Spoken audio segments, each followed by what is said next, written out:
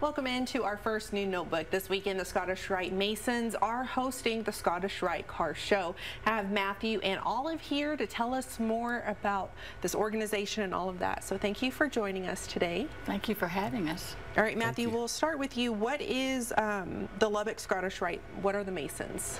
The Masons are a group of men who try to hold each other to higher standards and become better men. We try to do good things for the public and stuff. We have the Scottish Rite Masons have the hospital in Dallas that we take care of, the Children's Hospital. We also take care of the Learning Center here in Lubbock. And can you tell me a little bit about the car show that you have going on this weekend? All the money and the proceeds, except for the money that we have to use to run the car show, goes to the dyslexic program at the Scottish Rite Learning Center. And I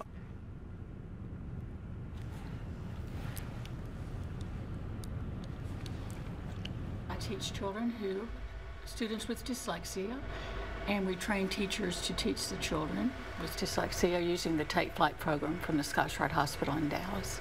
And so the money from this car show will go back into our community and then help help our community even more through this. Yes, ma'am. The Masons support our center, and no parent or child has ever been charged to come to the center. That is so amazing.